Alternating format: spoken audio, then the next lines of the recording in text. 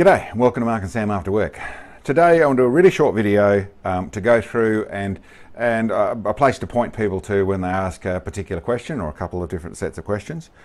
And the question goes into why do you shoot at extreme light? Why don't you shoot where you can hit the target all the time? Or are you happy? Was that a fail because you didn't hit the target? Or that's no good, that video, that extreme, or that shooting, that effort, or that caliber, or whatever it is, because you only just hit the target or you didn't hit the target at all in our ELR shots. So listen, I think it's just simply a misunderstanding of what's actually happening, but I thought about how I could answer that, and this is what I've come up with. This target here is what I went out and did this morning with a 223. So it's actually Sam's rifle. It's a little Seiko 85, set up really nicely, heavy barrel, good ammo, hand loads, all that sort of stuff, shoots really well. I set up this card and I'll walk through what I did here. So what I've actually got here is, first off, I just checked everything where it was. I wanted to keep something off the target, so that was my first shot. That landed what I wanted to, just made sure everything was sighted. That was good. I then set about doing a group. So, started up here. This is, as you can see, a 5-shot group. Shot really well. First group was really good. That's the first 6 shots. Oh, sorry, 1, 2, 3, 4, 5 shots. So 5 shots actually shot better than its average. So it was a very good group at 0.18 inch on the target there. Next group I went down here. Shot a group. I did the same job. I just lowered my point of aim just a tiny bit, trying to get closer to centre. A more average sort of group for that rifle, 0.35, that shot there. 100 yards, 223, 80.5 grain Berger bullets. Shot really well, nice group. Then I come across to over here. Actually, no, then I went to this shot here. I was going to... I've forgotten which way around I shot those. I'm getting distracted. This one here is actually me deliberately trying to fill up that square. So I didn't do a perfect job of filling up that red dot, but I wanted to spread it out. I wanted to show a more average group, all about the conversation where I'm heading. So bear with me while I work through this. This group down here, I left on there and I only took 3 shots because that's 3 shots, 0.06. Well, listen, a bit hard to measure in this sort of paper. It's certainly under 0.1, really about 0.05, so 0.06 is what I've called it. Ridiculously small. Sometimes I would say my miss is the rifle's hit type thing. It shoots a little left, I shot a little right, or something or other. That is a ridiculously small group, smaller group than I'd expect to see or be able to produce. But sometimes that stuff happens. Sometimes these or bigger happen as well. So you sort of take your wins when you can get them. But I left that on there for that reason, and it proves my point nicely as well. And then up here was my last shot. I was actually going for dead center. It shot a tiny bit low, pretty central, but that's just one shot on there. So that's the range card for the 223 this morning. That was, I would think most people would consider that a pretty decent effort.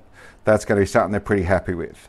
I want to point out that in an ELR shoot, when we go out and shoot things, and I'm talking proper ELR, so I'm talking 2,500 and above in the way of shots with decent high power rifles for sure, but in that sort of distance. And probably even going from, about 2,500 is where I'd really consider what I'm about to say would be truth. And that is that not one of these shots, this level of accuracy, would have done the job at that distance. Not one. What am I trying to say there? Well, to hit at those sort of ranges, it isn't just a multiplication factor of MOA. So it isn't like, as most people would know, 1 MOA is 1 inch at 100 yards, which means it's 10 inches at 1,000 yards, which means it's 20 inches at 2,000 yards, yada yada. Well, it isn't just that, because conditions are involved. Bullets slow down. I haven't done the maths on it, but I would suggest it's close to a multiplication factor of 10. So distance times 10. So you need to have, well, let's stop talking about what I don't know. I haven't done the maths, I haven't done the averages. In years to come, I might be able to give you multiplication factors. Obviously depends on the conditions, depends on the terrain, depends on the weather, depends on. But what I'm trying to say is, there's not one here, in this little range card, there's not one that is the center of the X. So, When we do hit, I'm always wrapped.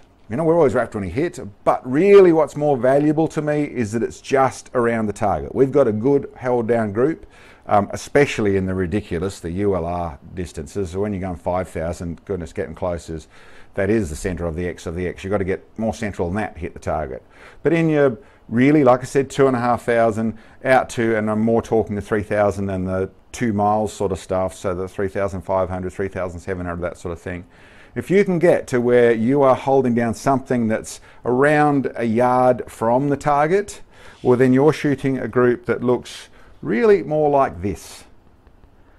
That's sort of just around the target. Maybe somewhere between those two is what you're actually holding down. Hitting is the center of the X, and if you have a close look at that, which I'll put a proper image on there, you'll see that nothing, absolutely nothing gets right on that X. So, my answer of, am I happy with doing that sort of shooting? Yeah, listen, I'm happy. I mean, this one in the middle, you know, I wouldn't be happy with pulling that off with that rifle. That would be, I'm having a bad day or bad conditions or something going on. But still, they're all, it's only just over half MOA. So it's sort of average good rifle shooting. So yes, I would be happy with that sort of stuff. So the truth of it is, when we're talking ELR, even as much as we're producing a video, we want to show that sort of stuff, it's extra nice to clang that steel for sure. But if we're holding down a really close group, that's what's really important to me. That's what puts a smile on my face. That tells my engineering is working properly. I need a little bit of luck to go my way. And we've certainly had days like that. We've certainly had days where we just are just missing and just missing and just missing and just missing and just missing. And for, like I said, for the shoot, it's good. For the video, yeah, I know the fans. I know people want to see the hit. So that's what drives me to get it on steel. But just keep in context, I suppose, what I'm trying to say. This is turning into a longer video. I'll stop talking now. But yes, I'm happy with that sort of group. And yes, I'm happy if I'm just missing, but I'm holding down a consistent group. Anyway, guys.